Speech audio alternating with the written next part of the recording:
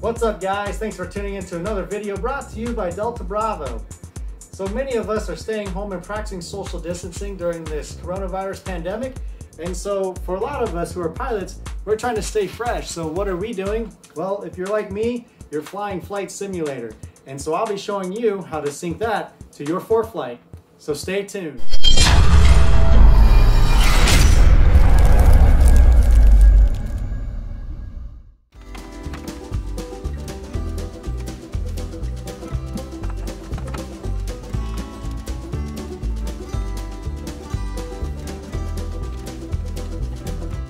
Hi guys, welcome back. So I think flight simulators, they get a bad rap and they don't get as much credit as they should. To be honest, I really like flight simulators because one thing for me, for example, I'm used to flying round gauges, and on the flight simulator you can actually choose an aircraft with the G1000, so you can get used to having a glass cockpit and the primary flight display. Another great benefit is that you could practice flying in the right seat by just moving your throttle over to the left and flying with your right hand. That's another thing that I like to use Flight Simulator for. So I think it has a lot of great benefits that people don't really realize, where they actually can help you become a better pilot and be a proficient pilot. So during this kind of craziness at the moment, during the coronavirus pandemic, a lot of us are just using this to kind of stay fresh. Not current, because you can't stay current or you can't log the hours from the flight simulator in your logbook. So use this for practicing and getting better, practicing your checklist, for example, practicing your flying, your emergency engine outs. I like to do that too. I always just pull away the throttle, and when I sync it to my ForeFlight, I can kind of see where the glide slope is and kind of see how far I am from the airport and see if I really will make it or not. So I use it for that. There are some games in this, but you can use it a lot for just a normal free flight.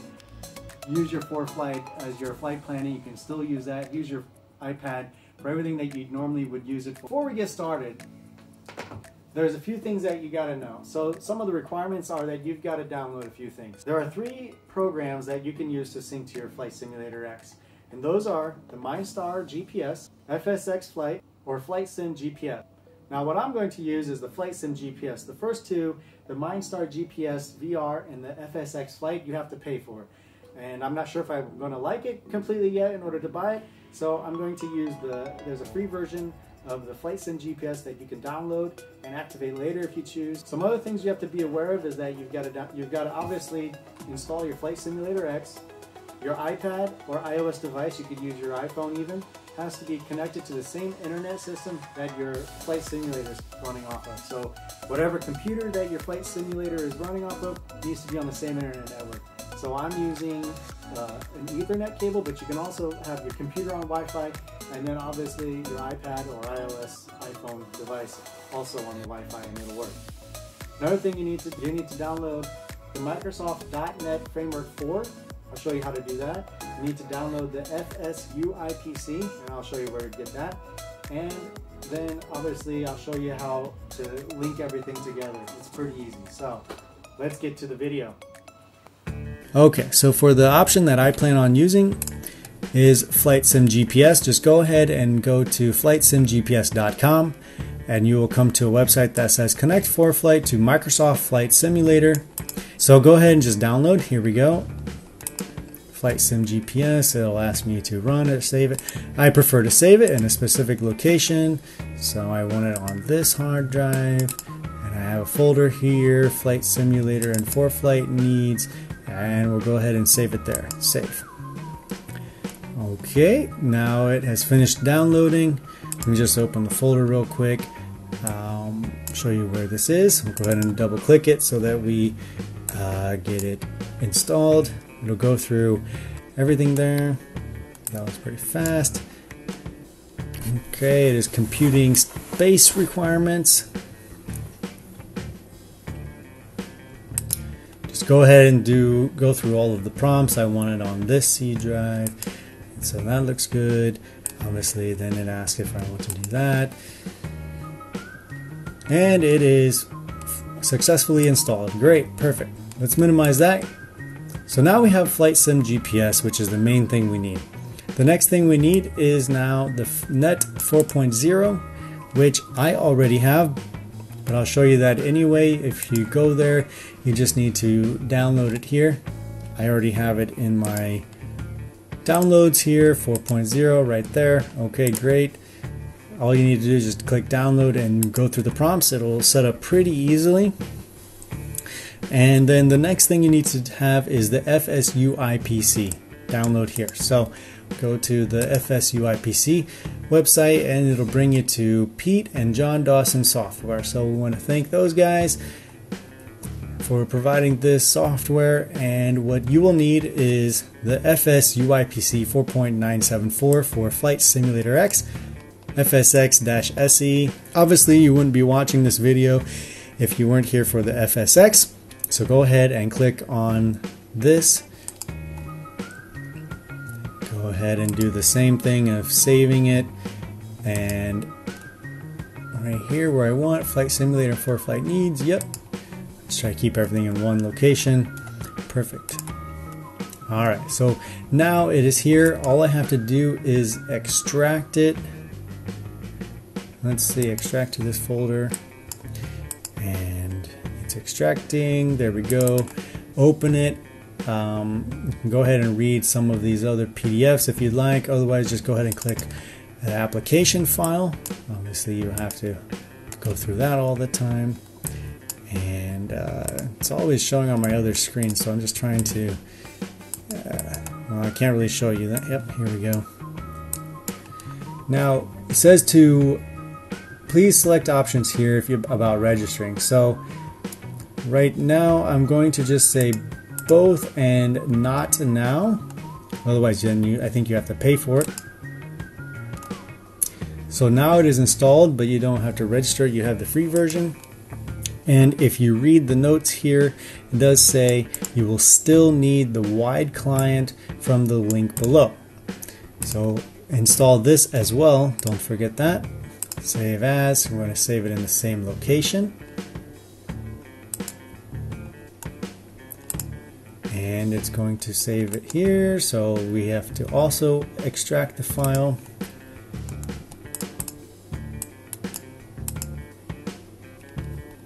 There it is, and then go to the application file and allow access. Well, let me show you. It comes up with this screen. I'm going to go ahead and select the private network, such as my home. I mean, I won't be in any public network, so we'll just take that off and allow access here. So far I got this screen here. You can go ahead and minimize that. So you now have the wide client activated there with your FSUIPC. Let's go back to the home screen here and let's read the instructions here. And that's basically all there is to it, guys. And I first want to make sure that I have Flight Sim GPS open. That once you search for your Flight Sim GPS, you'll see this screen right here, waiting for Flight Simulator. Go ahead and open your Flight Simulator. Here's my Flight Simulator. Flight Simulator X acceleration package. Also guys, just so you know, there is one slight problem I've been having when I open my Flight Simulator X. I keep getting this error code saying the publisher could not be verified. Are you sure you want to run this software? So what you should always do in case you get this is also just click run. And then when you get to this screen, would you like to designate this module blah blah blah as a trusted software? Select yes to automatically load this software whenever you start Flight Simulator, or select no to load this software for this session only.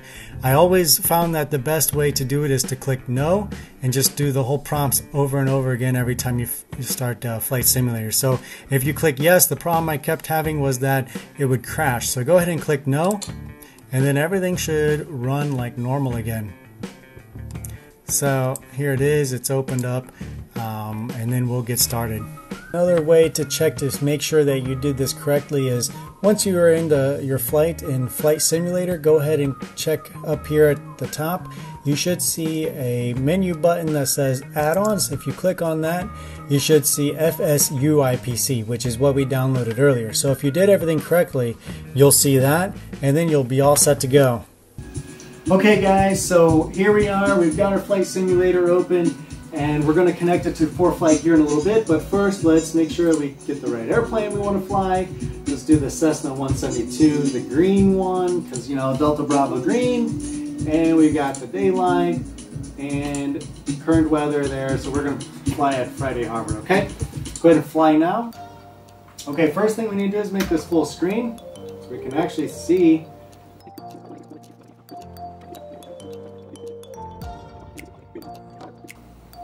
Zoom out a little bit. You could put anything here. ATC, conversation, light switches, whatever you want. So I think we're set up to go. On ForeFlight, if you did this correctly, you can go to ForeFlight. You'll see that my current location is where I'm sitting at now. And if you go to More, and then Devices, go to Devices, you should see the MSFS is not enabled, so we need to enable it. This is just like how you would enable your, or connect to your Stratus. So go ahead and enable it by clicking on it and select Enable, go back, and you'll see that it's connected. If you did it right, if you go to your maps, you'll see that your location immediately switches over to where your flight simulator is flying you at. And in my case, it's the Friday Harbor. If I resume the game, gotta give it some power. And as you can see, the airplane pops up and we are flying. All right, there you go, guys. So we're in cruise altitude right now. We're beam the numbers, runway 16. Let's go ahead and try to land this. We're below 110. Let's go ahead and drop our flap 10 degrees. Friday Harbor, November 9744 Delta, turning left base, runway 16.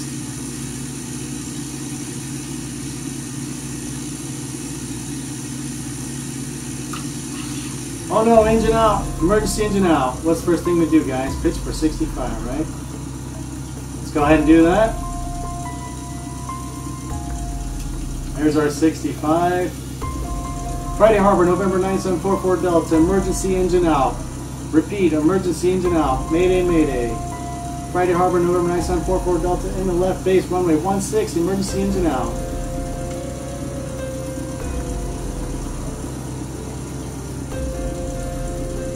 Gotta figure this turn wheel out. Alright, let's turn final.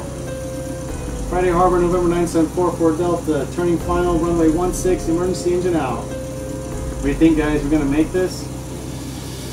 There's our runway. Come on. Second notch of flaps. We're high. If we can afford it, put them all in. Flaps in. Actually, we'll just make this a real engine out.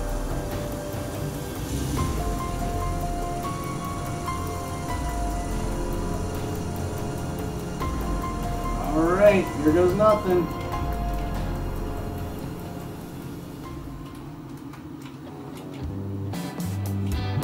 Oh, look at that. Control, maintain center line. That's how you do it, guys. Practice your engine outs. I've got no engine actually. So, we made it safely. No crashes. And as you can see, the ForeFlight automatically switches its to the taxi diagram when you land. So this is a great way to practice your engine outs, great way to practice steep turns, stalls, whatever you want to do. So continue to fly. Okay guys, thanks for watching. As I mentioned, Flight Simulator is a great way to stay fresh, especially in checklists, doing your stall simulation, your steep turn simulations, emergency engine out as I just showed you, water landing even just for fun. You can even start flying in different weather conditions just to see how that affects your airplane, all of the movement and things like that. So Flight Simulators are definitely a good way to stay fresh. And if you aren't flying as much as you should be right now during this time of the coronavirus pandemic, then you should definitely try a flight simulator. I just have a simple setup with just only the throttle setup, the yoke, and the pedals. That's basically all the minimum that you really need. You could actually, if you get really good with the keyboard, just use the keyboard for a lot of these things. But just to actually get a real good simulation, you at least should have these three minimums.